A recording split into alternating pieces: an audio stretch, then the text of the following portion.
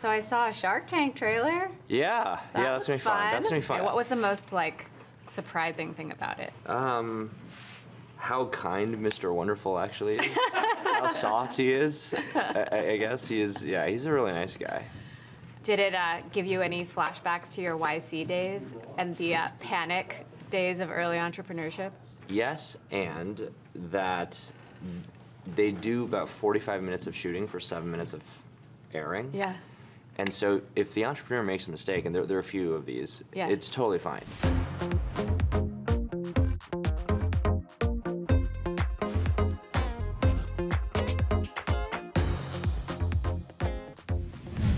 I'm Tony. I was a product editor at Square. And the four of us came together about 6 months ago to work on software for small business owners. That's the application video Tony Xu and his DoorDash co-founders submitted to get a ticket into Y Combinator's prestigious startup accelerator back in 2013. Fast forward nearly 10 years later, and DoorDash has gone from a struggling food delivery story to a public company that's the US leader in delivery. But the big question facing companies now is how to navigate a potentially prolonged economic downturn. Joining me on this edition of Bloomberg Studio 1.0, DoorDash CEO and co-founder, Tony Xu. Tony, it's so great to see you. Great to see you too, Emily. In person. I know. You went public in the pandemic. We were talking remotely, but there's nothing quite like an in-person interview. So thank you for being here. It's great to be here. You basically grew up in a restaurant, as I understand it. What was it like leaving China, moving to Illinois, and starting this new life?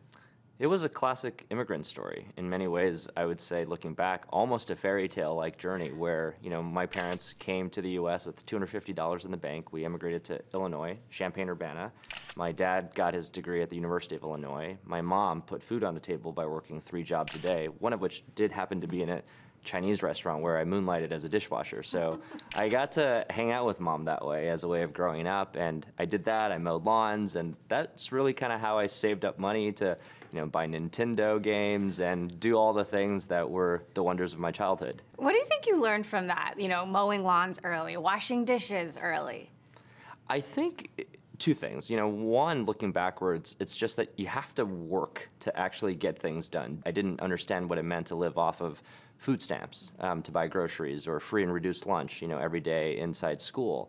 But it was a very empowering feeling to buy my own Nintendo or earn my way to buying my first Apple computer. The second thing was really just the power of independent thinking. My parents, because they were so busy just trying to make a life for our family, that I was largely left alone. So I grew up playing basketball, watching TV. That's how I learned English. I grew up moving around a lot as a kid. And as a result, I think that gave me a lot of time to realize that it's pretty important to think for yourself. So you studied engineering at Berkeley. Did. You went to business school at Stanford. And you actually started out as an intern at Square.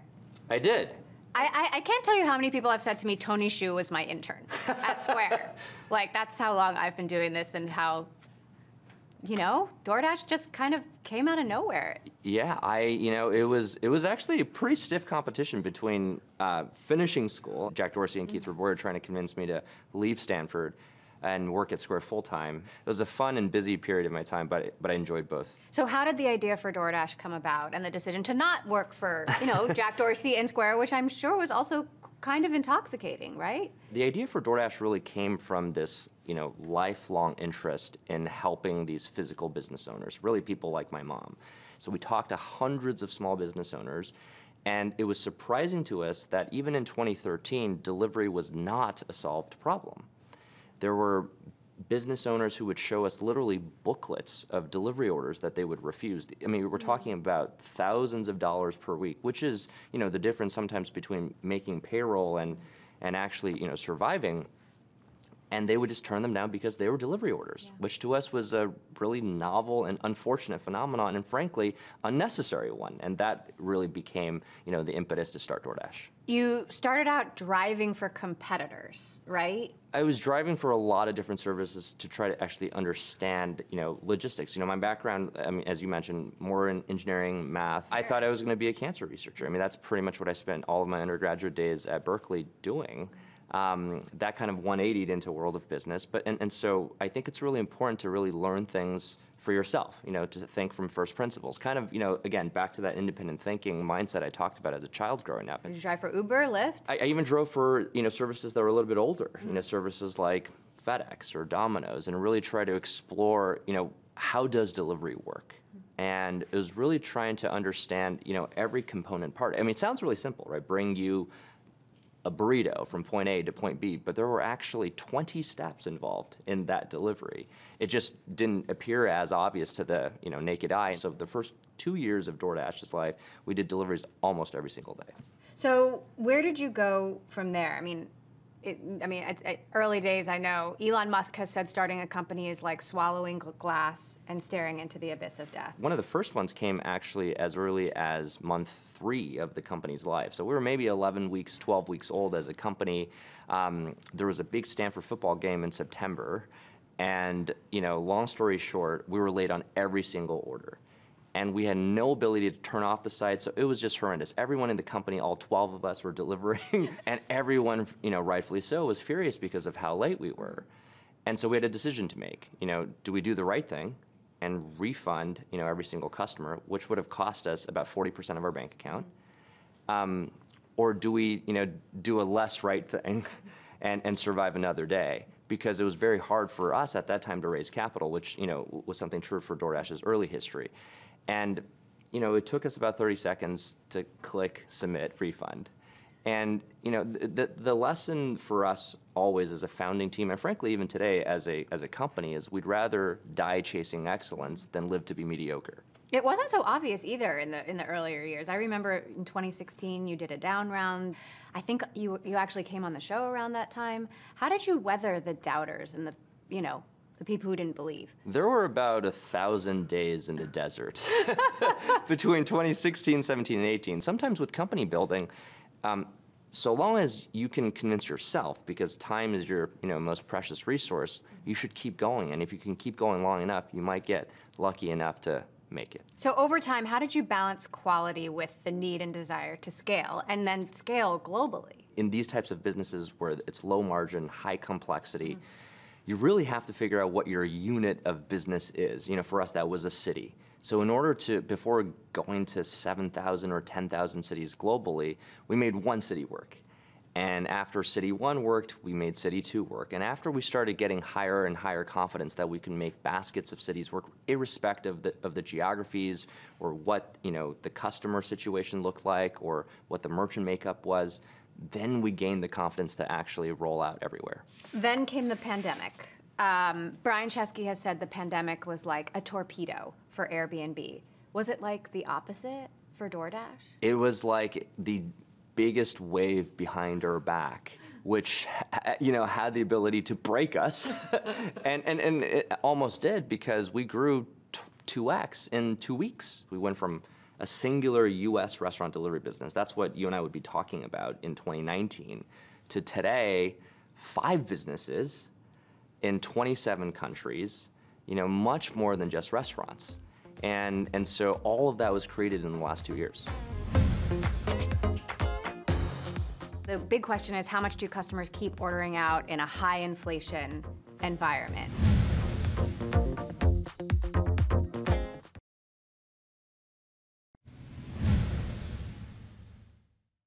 DoorDash went public, middle of the pandemic, and I remember actually you were coming on Bloomberg and the price doubled at the opening. We were coming out of, obviously, terrible economic times, the depths of the pandemic. What did that feel like when, you're going out into the world, starting to sell to public investors, and the price just doubles? It was certainly very exciting. It was exhilarating. It was the first time that our company went public.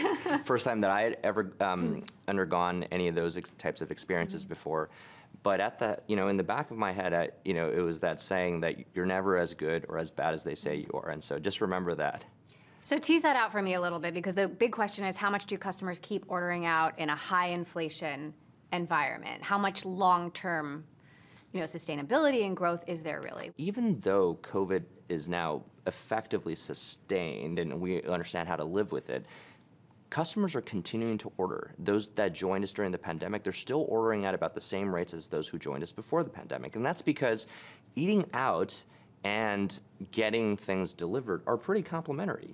On the second point around inflation, I can say that in the last 60 years, in looking at the data, spend in restaurants and in grocery have only declined in 2 of those 60 years, including high inflationary times, much higher than what we observe today. And so what I think I take solace in, even though I see the fact that there is high inflation, is that customers are going to continue spending on food. And our job is to bring greater and greater affordability. More broadly, the economy is in a tough position. Your competitors have announced layoffs and hiring freezes and slowdowns. Is DoorDash considering any of these? I think we've been fortunate mostly because most of our investments that happened during the pandemic really were meant to build new businesses. And those new businesses have continued to grow. New businesses, beyond restaurants in categories like grocery, convenience, or retail. New businesses overseas. We announced a large acquisition in Volt, that really helped double our overall addressable market to 700 million people. New businesses in building an advertising business. New businesses expanding our services and building a platform to help businesses build their own digital operations. Do you see DoorDash as more of a super app of the future, or is it something different? Well, I see DoorDash as really solving 2 problems. Problem 1 is how do we bring incremental demand to all the physical businesses as they kind of figure out their own digital in-house capabilities. And the second problem we're trying to solve is bring tools to these businesses. There's still a lot of competition in delivery. Who do you think survives the delivery wars? Who doesn't, and why? Well, delivery is a scale economies game. At the end of the day, you can survive even doing deliveries from a singular store. There's still mom and pop pizza shops and Chinese restaurants that do their own delivery. Do you see DoorDash as a challenger to like Walmart, Amazon? Well, I see DoorDash, as a champion of local businesses and physical businesses. I don't think that a world in which we just get what we want to buy or consume for a few places is a world that, again, is as worth enjoying living in. So our job is to make sure that all of these businesses, all of the millions of physical businesses globally, can continue to compete. I do a lot of DoorDash, helps me be a working mom. Whenever I interview you, I get pings from Dashers, and some of them say they don't get paid enough. Some of them seem pretty angry. What's your response to them? We want the local economy to grow and to thrive. That includes Dashers. We have 3 million Dashers that come to the platform every single quarter. And so it's really important to me what they say. And it's, in fact, why the company, myself included, we still do deliveries, in other words, once a month. You still do deliveries once a month? It's why we have a Dasher Community Council that we started 4 years ago now. I want to see one of your memos after a delivery. Are you like sending notes? I'm texting. It's not even after the delivery. I'm texting. Well, not texting while I'm driving, but texting after I complete the order.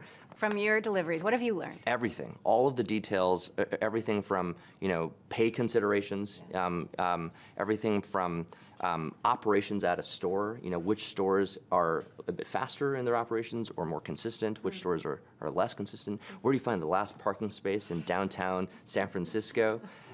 All of these details matter. They matter for efficiency, they matter for driver pay, they matter for merchant earnings.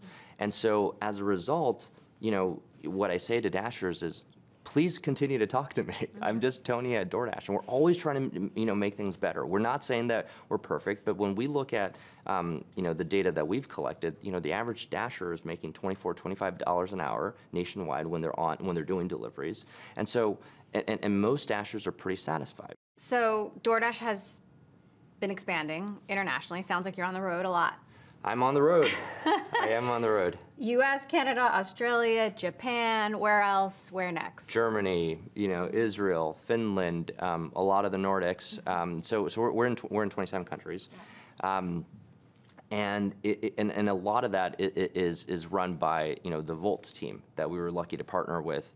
Beyond Volt, how are you thinking about M&A? Are there any verticals or areas in particular where you might be interested in acquiring? We have 5 businesses: the U.S. restaurants business, the new categories business with a focus on convenience and grocery, non-U.S., international, 27 countries, our B2B business, and our ads business. So we have quite a full plate.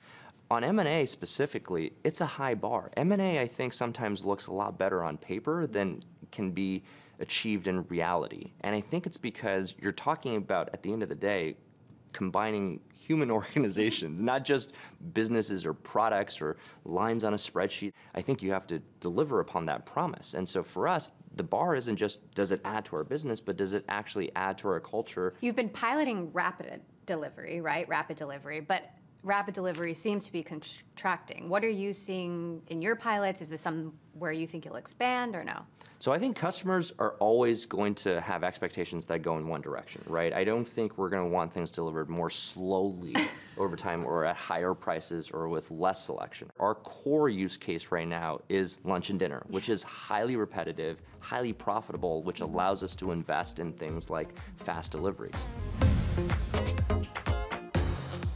I take that with great pride. I also take it with great responsibility, remembering to invest in those who maybe don't come from privileged backgrounds.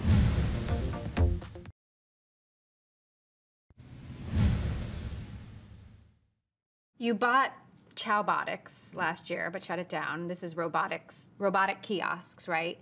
I'm curious how you're thinking about AI and Uber shut down its self-driving stuff, then they've started it back up. How are you thinking about AI and moonshots and some of this, potential new technology and how it could help DoorDash or not? Like, is it just not ready for prime time? When it comes to platform shifts or new technologies, AI, autonomy, other types of technologies, I tend to like to make the investment. I think that's a more appropriate choice to not miss the shift. However, I think it's very important to get the pacing right. I still think that the merits behind what we were trying to do in partnership with the Chowbotics team was the right idea, in which we can help restaurants effectively build a cheaper cost product. That's ultimately what we were trying to do, but we weren't ready yet with the technology. You recently joined Meta's board. What's it like working with Mark Zuckerberg? It's been fantastic. It's been a terrific learning experience, learning from Mark all the way to the incredible management team at that company. It has a broad mandate of different products and as well as initiatives, and it's been a privilege. Facebook and Meta, very controversial platform. There's, controversy about whether Facebook is really good for the world, whether Facebook should have as much power as it should. How do you think about that, and how are you advising Mark about how to use that power? With great power comes great responsibility, and I think Facebook has a lot of influence. And Meta's, different properties, as I'm sure you cover, serve billions of people, every single day, and that's an enormous privilege and an enormous responsibility that they take incredibly seriously. Like, should any company be more powerful than multiple governments combined? I don't think I see it, exactly that way, right? Because it's still a contract between the company and its users. I think what's important for Meta to do, and they're doing this absolutely, is how do we set the guardrails, to make it fair, safe for everyone? And this is very, very, very difficult. You're also an investor I'm in an a number investor. of different startups. Yes. One of them is Alchemy. Yes. Web3 company. Yes. Any plans to accept crypto? Any plans for DoorDash to accept crypto? Crypto right now is going through a period where it's trying to figure out what's next in terms of its use case. I think everyone, myself included, very bullish on the technology of what the blockchain enables. What do you think could be the future of blockchain technology in food delivery, in general? Well, I don't know if it's going to get applied directly, to food or to delivery. I mean, I think, it absolutely has the potential to create a new economic infrastructure, right? An economic infrastructure that can really serve as the basis for new banking systems, and et cetera. And so I think that's something more that's tangential to the world of delivery. Obviously, payments is one part of what we do, but it's not the central thing. So we're going to do a little rapid fire Okay. now, a little quicker, fun Sure. questions. Favorite food? I've ordered from 1,100 different DoorDash restaurants. Wow. So I actually like to try everything. Your business idol? There are people in retail that I've admired. The people that founded everything from Walmart to Costco. The team at Amazon, in e-commerce, the team, Elon Musk and what he's trying to do. What about Elon Musk buying Twitter? If he has time to run a third company, I think that'd be fantastic for the world. You grew up in Illinois. Yeah. You live in California. You like basketball. Yeah. Here. Favorite Bulls. team? Bulls. That's Bulls, easy. not Warriors. I grew up in the golden days of Michael Jordan, Scottie Pippen, and actually, both the early 90s as well as the later 90s in which they won 3 in a row. I'm still a Bulls diehard, even though we're in a rough patch right now. I hear you also like to run. You run marathons? Yeah, well, I don't run marathons today, so just to be clear. But I do run every day, so that's been my sanctuary, if you will, for the past 10 years. Your kids are still pretty young. How do you think having kids has changed you as a leader? I think kids are amazing in that they're experiencing the world for the first time. Being able to listen versus to, talk at or to dictate an opinion, I think that's been, a big lesson. I think the second one is the power of curiosity. Kids, especially my kids at their ages of 2 and 4, are asking the question why a lot. And I think it's the best question. It's also so hard. And it's so hard to answer because, it requires clarity of thinking on everything, on the most basic things to more complicated things. How has being an Asian American CEO impacted your experience? Well, I think being an Asian growing up where I was the only Asian, and that was kind of my experience in Illinois, certainly had a big experience, and where it very directly, I saw firsthand, whether it was bullying or discrimination. But I think if I were to more broadly classify that to the privileged position that I'm in today, I'm still a minority in the sense that there aren't as many Asian American CEOs or founders as maybe founders from other backgrounds. And so I think it's that reminder to, one, always recognize that. And then I think secondly, to always keep the underdog mentality. Do you think you faced more challenges than others because Asian American CEOs are so underrepresented? I mean, Asian Americans are underrepresented in leadership roles in tech, full stop. I can't say that, for me personally, in building DoorDash, was that the experience. But look, I think you're right in calling out that when I look around me and when I look at especially public company founder CEOs, well, A, there aren't that many. B, when you start filtering for, those from Asian descent, it's a much, much smaller list. And so I take that with, great pride.